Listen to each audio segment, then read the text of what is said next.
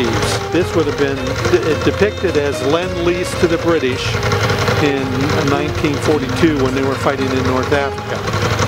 Their unit was called the Long Range Desert Group, so they were behind the lines in North Africa fighting against the Germans and the Italians. And their primary mission was intelligence gathering. There was a unit behind the lines from September 1940 until the North African campaign ended, which was May 1943. There was units always behind the line. They used 1942 Chevrolet trucks as their primary unit. They used the Jeeps as command car. The captain would be in the front, and then he would have a second in command, would have another Jeep in the rear. And the patrols were usually 5 or 6 vehicles. I've been involved with the history of the Long Range Desert Group. My first vehicle was the primary, was the big truck, a 1.5-ton Chevrolet truck. And then my wife wouldn't ride in the truck because it was right-hand drive and to left-hand oncoming traffic. So she said I could do a Jeep, so that's when I got the Jeep and made it into a command car.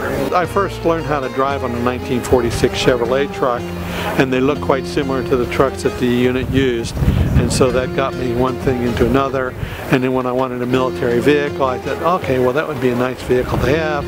They only made 200 of them, and none survived World War II. So I had somebody build me one. So I have the 1942 Chevrolet truck, and then I have the 1942 Jeep.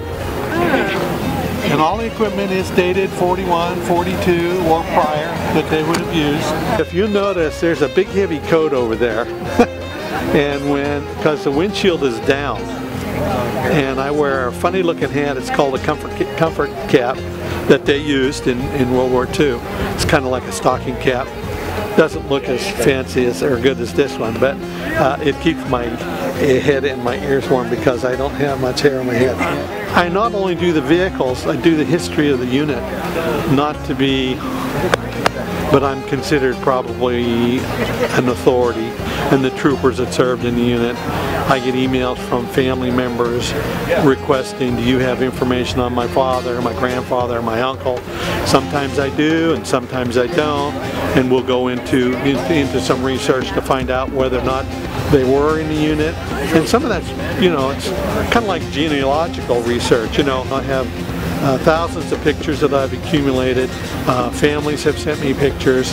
On my website I have a trooper biography page. I don't know, like I say, it's kind of keeping history alive. You know, it's not the vehicles, it's how the vehicle got to where it was and what they used in and on it and everything. So it's World War II history.